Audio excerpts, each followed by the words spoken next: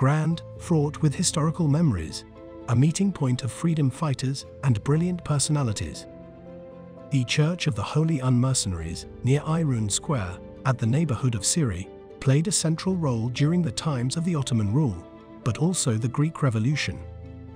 The construction of the Holy Unmercenaries is dated in the 11th century and constituted a rare specimen of a church in Greece belonging to the architectural form of the complex four-columned cruciform church inscribed with a diplotholeon, i.e., it had a two-floor dome.